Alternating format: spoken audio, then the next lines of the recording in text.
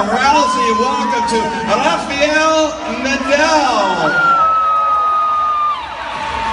Now I gotta admit, I was watching your practice on tennis TV today.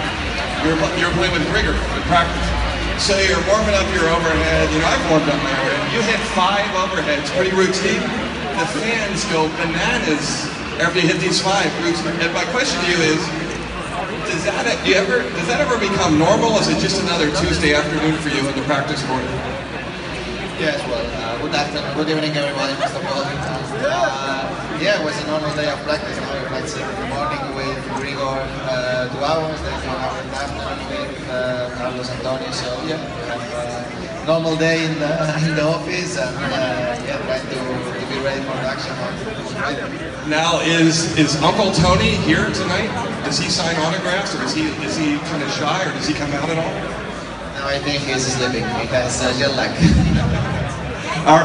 All right, can you remember your first tennis match at the Miami Open? Do you have any memories who you played, or what your feeling was when you were your first time when you visited Miami? Maybe you were a junior, I'm not sure. No, first time that I had been here was with 17 years old. And, I really cannot remember against who I played the first time. Now, your first final here was against Roger, correct? Yeah. Can you tell us about that? Was it best of 5 or was it best of 3 back then? Yeah, it was best of 5. I lost in the 5th. It was my first big result in a big tournament. So I lost the final to Roger in 2005. A long time ago. That's the only negative thing. And well, no, I always enjoy it here in Miami. I have fun every time that I am able to be back.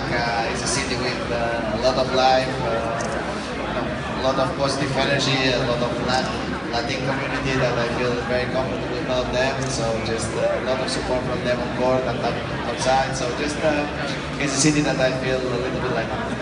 Now I know you're an amazingly, to be honest, astonishingly humble with all the success you've had on the tennis court. I know you're a golfer as well. Have you golfed while you're here in Miami? In the past, not this time, not this year, not yet. Maybe in the next couple of days, but we start.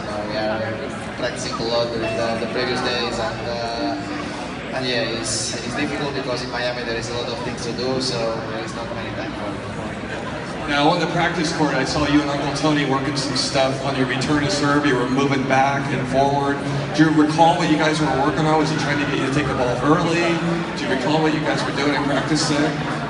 We practice. To practice, we need to practice both things, inside and then a little bit farther from the baseline. Just trying to find different options and trying to be able to put that things together on the competition. So we need to practice both things, play return inside and return a little bit farther.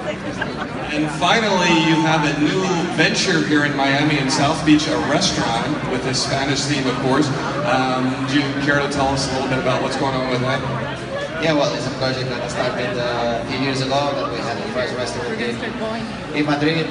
It's a company that there is some good friends there, and yeah, we are sharing this project. We opened here in Miami. Yesterday was the inauguration, was a good success. A lot of people, so we're just happy for that, and just now we need to work hard and to work the right way to try to have success in Miami. So we'll see. All right, well, it's great to have you in our sport. I love to see the off-court ventures and your academy in Spain. And I can speak for everybody. We hope you play for many, many years to come. Ladies and gentlemen, Rafael Nadal.